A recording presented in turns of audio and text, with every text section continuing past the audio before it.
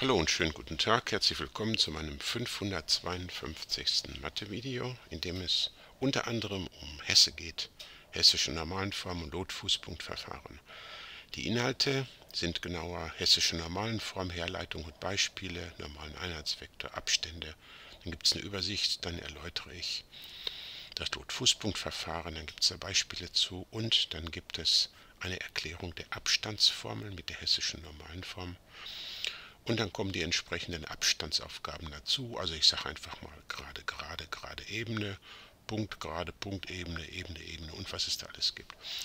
Und zum Schluss erzähle ich euch was über Schnittwinkel. Da gibt es Schnittwinkel zwischen gerade, gerade, gerade Ebene und Ebene, Ebene. Erklärung und Formeln und Beispiele. Auf geht's. Hessische Normalenform habe ich schon so ein bisschen gemalt. Ihr kennt das aus dem letzten Video.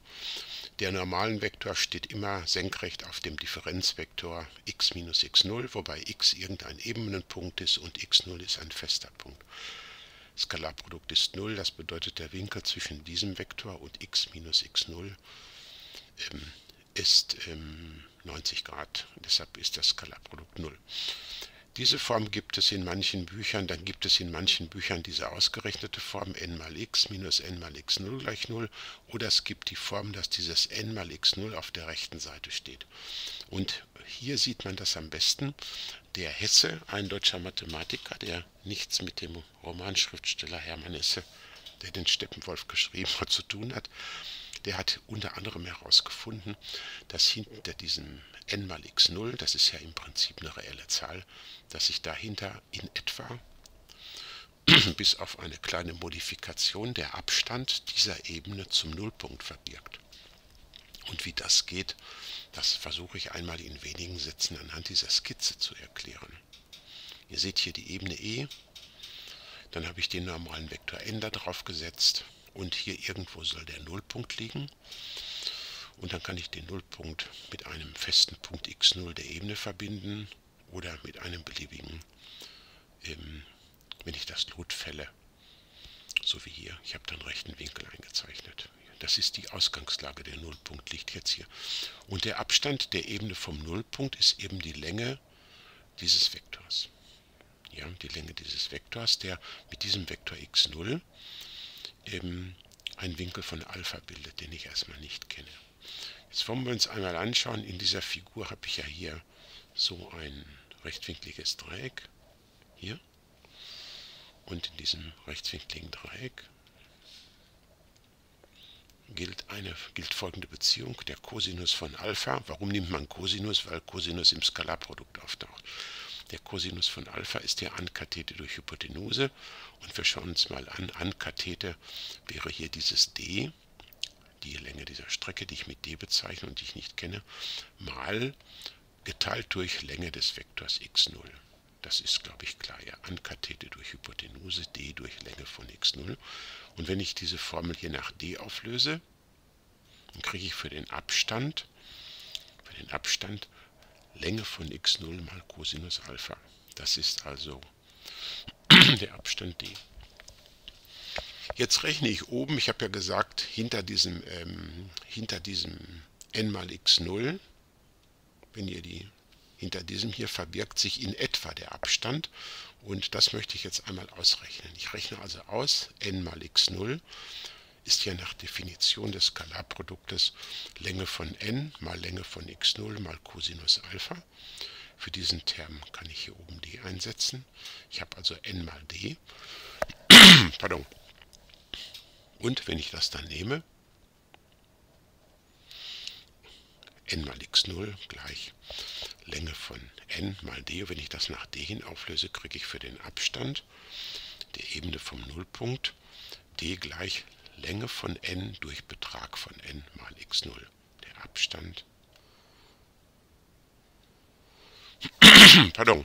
Und ihr seht, ich habe ja gesagt, hinter n mal x0 verbirgt sich in etwa der Abstand. Man muss dieses Produkt oder den Wert dieses Produktes oder diese reelle Zahl nochmals durch die Länge des Vektors n dividieren. Dann kriegt man den Abstand d heraus. Da sage ich gleich noch was zu. Kleine Zusammenfassung. Ist E ein Normalen, ist eine Ebene E Normalenform gegeben, n mal x gleich n mal x0, und multipliziert man mit 1 durch n, also 1 durch Länge von n, dann erhält man die sogenannte HesseForm der Ebenengleichung. Ich habe hier mal E Hesse dran geschrieben. Länge von n, Vektor von n durch Länge von n mal x gleich Vektor von n durch Länge von n mal x0. Für diesen Ausdruck hier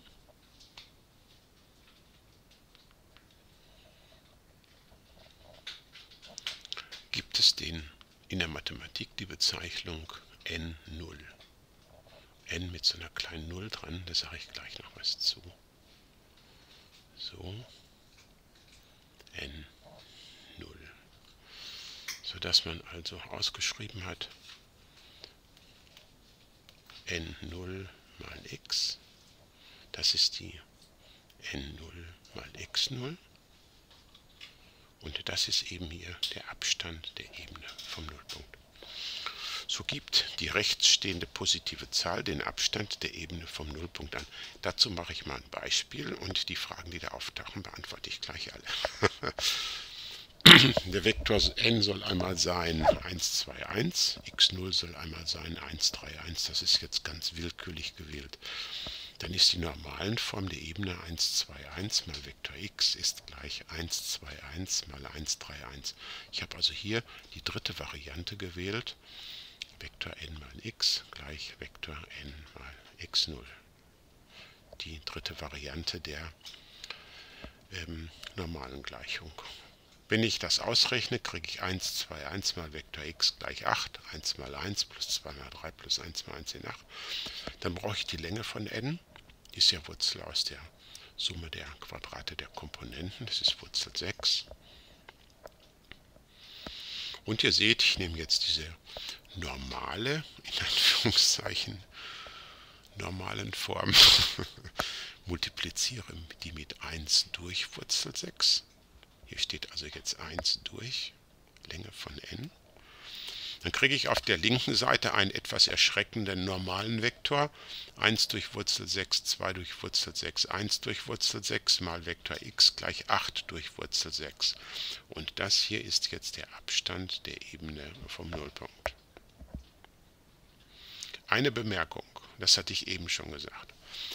Wenn ich einen Vektor habe, irgendeinen Vektor, und ich teile den durch seine eigene Länge oder multipliziere mit dem Kehrwert der eigenen Länge, dann kriege ich einen neuen Vektor raus, der die Länge 1 hat, und man schreibt kennzeichnend daran unten so eine kleine 0, und man nennt so einen normalen Vektor mit der Länge 1 einen normalen Einheitsvektor. Also ein normalen Vektor ist ein ganz normaler Vektor, der auf der Ebene steht, und ein normalen Einheitsvektor ist gerade der Vektor, der auch senkrecht drauf steht, aber zusätzlich noch die Länge 1 hat. Die bekanntesten Vertreter der normalen Einheitsvektoren ist einmal der Vektor 1, 0, 0, der steht senkrecht auf der YZ-Ebene. Der Vektor 0, 1, 0 steht senkrecht auf der XZ-Ebene und der Vektor 0, 0, 1 steht senkrecht auf der XY-Ebene. Kennt ihr alle, ja? Das ist meine X-Ebene, das ist meine Y-Ebene, dazwischen ist ein rechter Winkel, und das ist meine Z-Ebene. Und jetzt soll hier mal die 1 sein, hier die 1 und hier die 1. Dann habe ich hier also meinen normalen Einheitsvektor. Das ist also n0 gleich 1, 0, 0, der senkrecht auf der XYZ-Ebene steht. Okay. Ja, nächstes Beispiel, zweites Beispiel. Doppelt genäht hält besser. 2, 1, 3 ist der normalen Vektor einer neuen Ebene. 2, 1, 3 mal 1, 1 minus 9, das hier unten. Das hier ist also mein P0. so ein Punkt, der in der Ebene liegt. Wenn ich das ausrechne, kriege ich raus 213 mal, Vektor x ist gleich 2.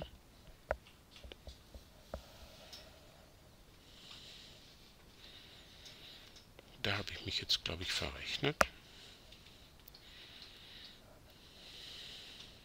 Da habe ich mich verrechnet. 2 mal 1 sind 2, 1 mal 1 ist 1 und 3 mal minus 9 gibt minus 27. Das sind minus 24, entschuldigt. Ja. Ihr seht, wenn ich jetzt die Länge des Vektors n rechne, kriege ich raus 4 plus 1 plus 9, das sind 14. Und wenn ich jetzt hier oben diese Gleichung oder die hier unten mit 1 durch Wurzel 14 multipliziere, dann kriege ich raus, den Vektor muss ich auch damit multiplizieren. Ich habe das jetzt einfach mal hier vorgeschrieben. Wenn man so einen Bruch da reinschreibt, dann kriegt man so einen riesigen Vektor mit. Ach, das sieht irgendwie nicht schön aus. Ist gleich, kommt auch auf diese Seite nicht an, minus 24 durch Wurzel 14. Ihr seht, die Zahl muss positiv sein. Was mache ich jetzt? Jetzt kann ich natürlich nicht einfach, jetzt kann ich erstmal daraus folgern, daraus folgt, der Abstand ist plus. Ich kann aber auch, da ändere ich absolut nichts daran, man kann das jetzt auch mit minus 1 multiplizieren. Das bedeutet, dass sich die Orientierung dieses Vektors umdreht. Und dann kriege ich hier ein Pluszeichen raus. Das führt dazu, das darf ich vielleicht mal eben bemerken, wenn ich eine Ebenengleichung habe und die Hesseform und auf der rechten Seite steht ein positiver Abstand, dann bedeutet das immer, dass der Normalenvektor vom Nullpunkt zur Ebene zeigt. In diesem Falle, so wie hier, wenn da rechts eine negative Zahl steht, dann heißt das, dass der Normalenvektor vom Nullpunkt, dass die Orientierung umgekehrt ist. Der Normalenvektor steht, oh, das ist für ein Mist hier, der steht jetzt quasi so hier drauf. Das ist ja im Prinzip auch egal, das ist ja nur eine Frage der Orientierung. Bei manchen Aufgaben ist das wichtig, zum Beispiel bei Abstandsaufgaben, wenn der Nullpunkt manchmal zwischen den Ebenen liegt oder links und rechts zweier paralleler Ebenen. Das vielleicht schon mal an dieser Stelle gesagt. Ja, da habe ich es nochmal hingeschrieben. Also beim Negativen weist der Normalenvektor immer von der Ebene weg. Und wenn da eine positive Zahl steht beim ersten Ausrechnen, dann weist er immer zur Ebene hin. Ja, damit kann man alle möglichen Abstände berechnen. Ich habe hier mal so eine Übersicht gemacht. Es gibt, ja, das muss ich jetzt natürlich nicht normal machen, ja, Punkt, Punkt, gerade, gerade, Ebene, Ebene. Dann gibt es Punkt, gerade, Punkt, Ebene und gerade, Ebene, Ebene, ja. Jeweils im auch 2 oder im auch 3, wenn ein Punkt oder eine Gerade beteiligt sind. Ebenen liegen ja prinzipiell im auch 3. Um alle diese Fälle zu erschlagen, gibt es zwei wichtige Verfahren. Es geht also um alle diese Fälle. Das erste Verfahren ist das sogenannte Lotfusspunktverfahren und das zweite Verfahren ist die Variante mit der hessischen Normalenform. Das erkläre ich mal eben. Die hessische Normalenform heißt ja, wenn ich sie einmal nicht, n0, ich habe jetzt schon den normalen Einheitsvektor mal x, ich mache mir jetzt einen Doppelpunkt, minus x0 minus x ist ja sowieso egal, gleich 0. Und es gibt jetzt eine Variante, und zwar man kann diesen, das ist ja eigentlich ein beliebiger Punkt der Ebene, diesen Vektor kann man austauschen durch einen Punkt, der nicht in der Ebene liegt, und dann erhält man hiermit die Abstandsformel zwischen zum Beispiel einer Ebene und einem Punkt im auch 3. Das erläutere ich aber. Diese zwei Verfahren sollte man kennen, wenn man Abstände berechnet. Ich erläutere einmal, nachdem ihr mich jetzt in meinen Unterlagen blättern hört, das Lotfusspunktverfahren und dann die Variante mit der hessischen Normalform. Das Lotfusspunktverfahren im Prinzip, das gilt übrigens auch für den zweidimensionalen Fall, obwohl da geht es viel, viel einfacher. mit diesem zweiten Verfahren, mit dieser HesseForm. Also Lotfusspunktverfahren im Prinzip. Erstens, man fällt das Lot vom Punkt auf die Gerade oder auf die Ebene. Also ich nehme jetzt meine Ebene, ja, Ebene. Und hier ist ein Punkt und ich möchte gerne wissen, wie weit ist die Entfernung. Erstes, man fällt das Lot. Das wisst ihr alle. Das Lot ist gerade die senkrechte Linie, die hier unten senkrecht auftrifft. Es gibt, das male ich aber jetzt nicht dazu, noch viele andere Verbindungslinien, die sind alle länger. Wenn jetzt jemand fragt, kann man das beweisen, sage ich ja, aber das mache ich jetzt nicht. Also, das ist das Erste. Zweitens, man berechnet den Lotfußpunkt. Der Lotfußpunkt ist der Punkt in der Ebene, in dem das Lot auf die Ebene trifft. Lotfußpunkt. Ich mache es in der nächsten, ich glaube, ich habe es so immer geschrieben, LFP. Lotfußpunkt. Und drittens, man berechnet den Abstand dieses Punktes von diesem Punkt. Das ist das Lotfußpunktverfahren. Ihr seht, das ist total einfach. Ich mache da mal ein Beispiel, und zwar ein leichtes. Wir nehmen mal eine Gerade im R hoch 2, die seht ihr hier.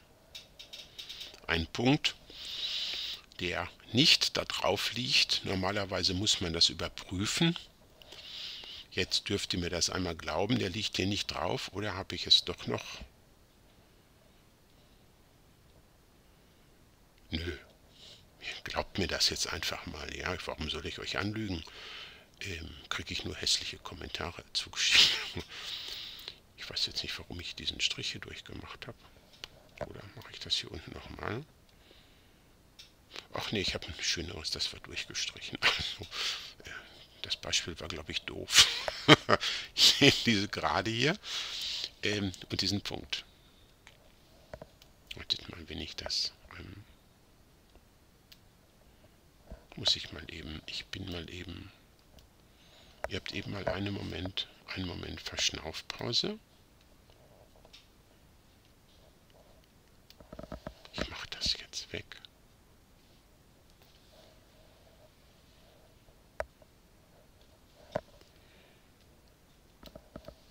Klasse, ich bin aber auch da, mache ich auch. So.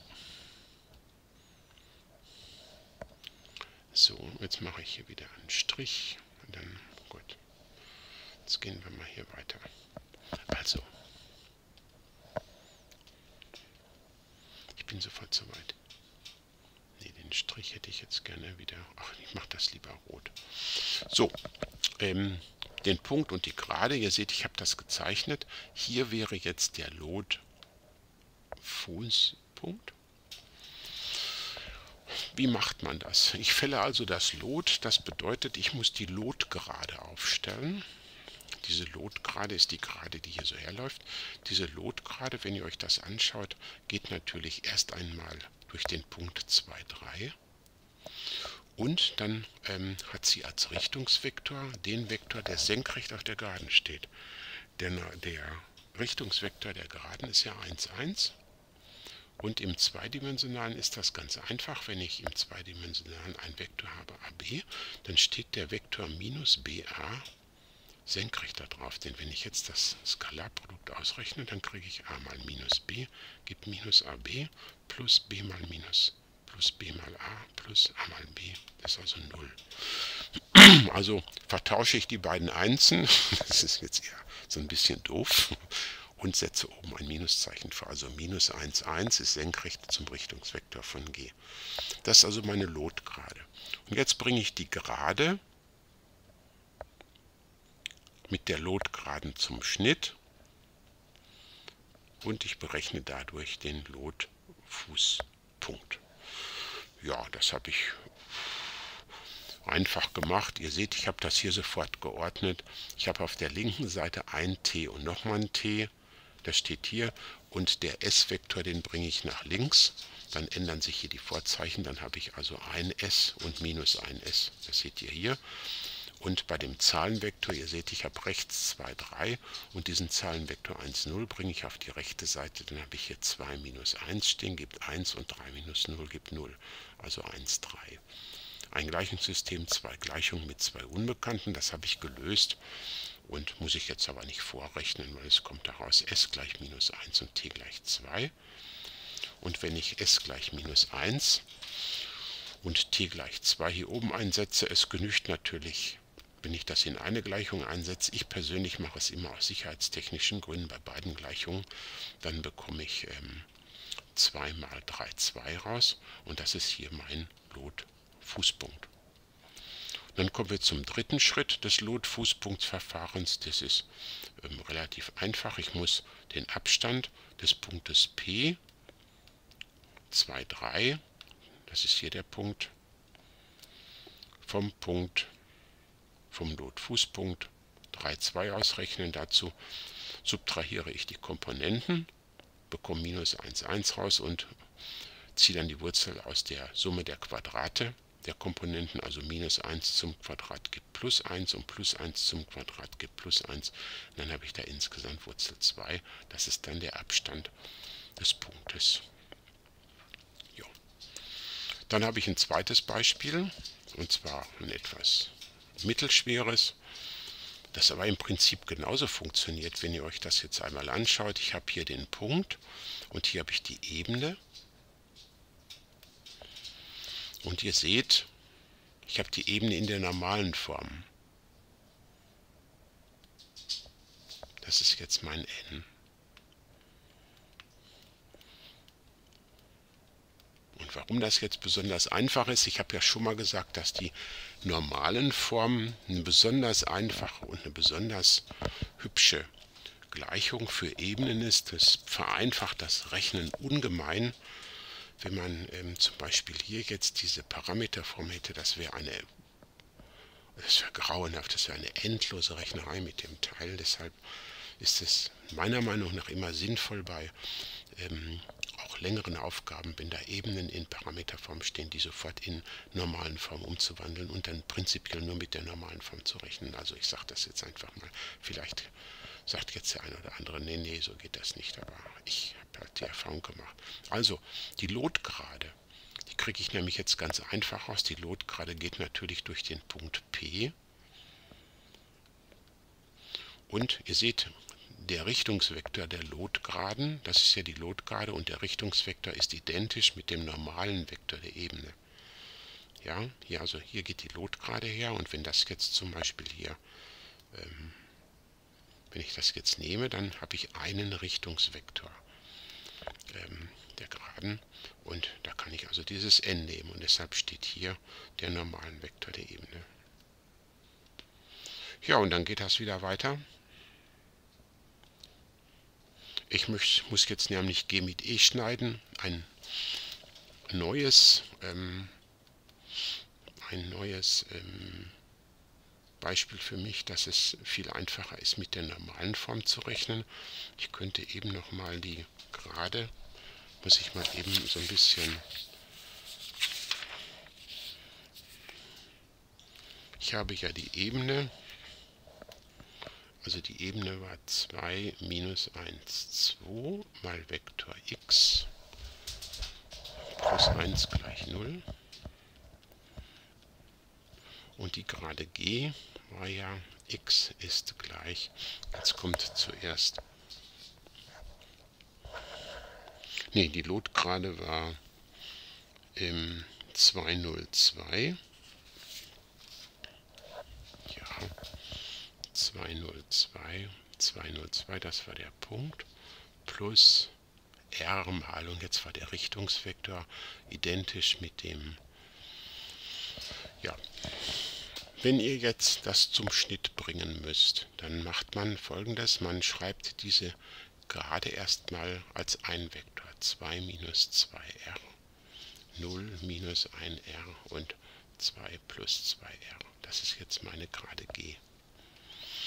Und wenn ich jetzt die Ebene habe, dann kann ich für dieses x, wenn ich die zum Schnitt bringe, das seht ihr, das habe ich hier gemacht, dann kann ich für dieses x, das habe ich ja in den vorhergehenden Videos schon erklärt, direkt diesen geraden Vektor einsetzen. 2 minus 1, 2 mal hier oben diesen hergeleiteten geraden Vektor plus 1 gleich 0. Wo ist das der Fall?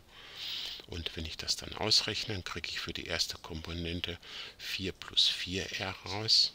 Für die zweite Komponente minus 1 mal minus 1r gibt 1r und für die dritte Komponente 2 mal 2 plus 2r gibt 4 plus 4r. Die 1 darf man nicht vergessen, einer der beliebtesten Rechenfehler, die es bei diesen Aufgabentypen gibt, gleich 0 und dann kriege ich r gleich 1 raus. Oder wenn ich das dann in die Geradengleichung einsetze, hier seht ihr das, den Lotfußpunkt 0, 1, 0. Dann muss ich noch den Abstand ausrechnen. Der Abstand ist ja jetzt der Abstand des Lotfußpunktes 0, 1, 0 minus dem Punkt P 2, 0, 2. Die Differenz wieder und wenn ich das quadriere und die Quadrate aufsummiere, kriege ich den Abstand 3 heraus. Jetzt gibt es noch die Variante mit der hessischen Normalenform.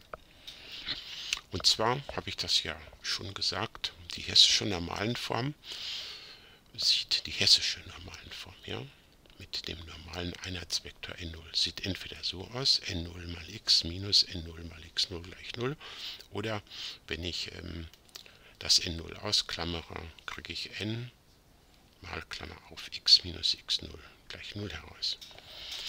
Mit Hilfe dieser hessischen Normalenform lässt sich der Abstand des Punktes P von der Ebene berechnen. Man macht nämlich Folgendes, wenn ihr einmal hier euer Augenlicht drauf werft und hier.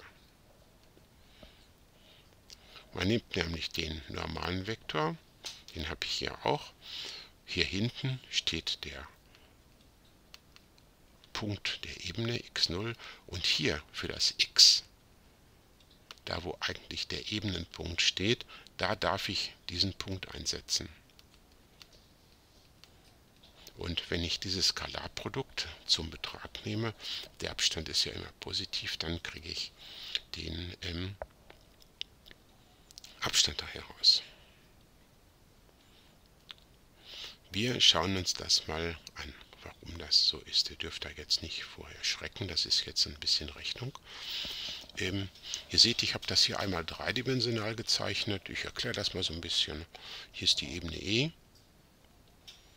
Dann habe ich hier den Nullpunkt. Dann habe ich hier den Vektor gezeichnet zu meinem Punkt P. Der Punkt P liegt natürlich nicht in der Ebene E, weil ich ja den Abstand ausrechnen möchte. Irgendein Vektor, irgendein Punkt P0 aus der Ebene ist hier mit dem Vektor x0. Jetzt kann ich hier also der Vektor P und hier habe ich den Vektor x0 und dann habe ich hier den Differenzvektor von P0 nach P. Das ist also P minus x0, hier ist ja x0 und dann ist hier P minus x0 und dann habe ich hier noch die Strecke P0 Lotfußpunkt, also P0 LFP. Und ihr seht, der Abstand D, den findet man hier, ist das Lot vom Punkt P auf die Ebene E. Das habe ich hier durch die Rechten hingezeichnet. Ja, wie macht man das? Ich behaupte einfach, es gibt ja mehrere Möglichkeiten, so eine Gleichung. Ich behaupte einfach, dass dieses Ding, was hier steht, nämlich die Formel, hier ist ja die Formel, die ich oben angegeben habe, und ich habe ja kühn behauptet, das sei jetzt der Abstand. Ich behaupte einfach mal, wenn ich diese Formel ausrechne, kommt unten d raus. Wir können einmal gucken, ob das tatsächlich der Fall ist.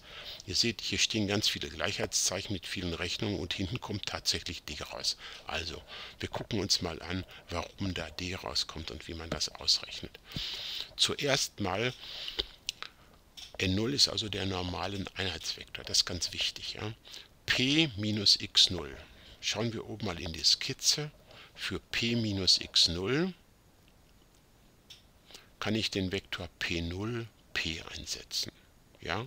P0 P ist P minus x0, habe ich ja dran geschrieben. Also, das ist, glaube ich, verständlich. Für für P0 P, für diesen Vektor, um von hier nach hier zu kommen, kann ich auch Folgendes machen. Ich kann von P0 zum Lotfußpunkt gehen, das steht hier, plus Lotfußpunkt nach P. Vielleicht nochmal, also der Vektor P0P, von hier nach hier, den kriege ich auch, indem ich von P0 zuerst zum Lotfußpunkt gehe, diese Dreiecksregel, ja, plus LFP P, das steht hier. Habe ich auch hingeschrieben, siehe Skizze. So. Jetzt kann ich diese eckige Klammer, ihr seht, dieses Gerödel im Hintergrund ist meine Hündin, die spielt gerade mit ihrem... Nee, die spielt mit so einer... Die spielt gerade mit ihrem Kauknochen. So, jetzt kann ich das ausrechnen. Dann kriege ich raus N0 mal P0 LFP. Ich habe hier unten das LFP weggelassen, damit die Rechnung ein bisschen übersichtlicher wird. Plus N0 mal LP. Klar. Ihr seht, ich habe jetzt hier zwei Skalarprodukte, die aufaddiert werden. Und zwar hier. Jetzt habe ich die Skalarprodukte hingeschrieben. Das Skalarprodukt von N0 und P0 ist ja Betrag von N0 mal Betrag von P0L mal Cosinus von 90 Grad. Warum? Der Vektor zwischen N0 und P0. Hier ist ja N0 und P0L. Das ist ja ein Vektor, der in der Ebene liegt und N0 steht da senkrecht drauf. Und deshalb sind das 90 Grad. Hier. Plus N0 LP Cosinus 0 Grad, denn N0 und LP haben die gleiche Richtung. LP steht senkrecht auf der Ebene und N0 steht auch senkrecht auf der Ebene. Das heißt, der Winkel zwischen diesen beiden Vektoren ist 0 Grad. So, das sind die zwei Skalarprodukte. Der Cosinus von 90 Grad ist 0. Das heißt, das erste fällt weg. Ergibt 0. Der Cosinus von 0 ist 1, steht hier. Die Länge von N0 ist der normalen Einheitsvektor, ist auch 1 und LP bleibt stehen. Das Ganze ist also LP, und zwar Betrag von LP. Und wenn ihr nach oben guckt, der Betrag von LP ist aber das gleiche wie der Abstand D. Und damit habe ich gezeigt, dass diese Formel tatsächlich korrekt ist. Ja. Das war jetzt ein etwas längeres Beispiel. Im nächsten Video gibt es dann Abstandsaufgaben mit Beispielen. Da erläutere ich an vielen Beispielen, wie man die Abstände ausrechnet. Ich zeige also Alternativen auf. Da kommen dann windschiefe Geraden zum Beispiel dazu. Ich mache mal eben so einen Überblick und dann im letzten Video im Prinzip hier für die Schulvideos mache ich dann noch Schnittwinkel. Dann habe ich, glaube ich, die analytische Geometrie fertig. Ja, ich bedanke mich fürs Zuhören, bedanke mich fürs Zuschauen und sage euch Tschüss, bis zum nächsten Mal.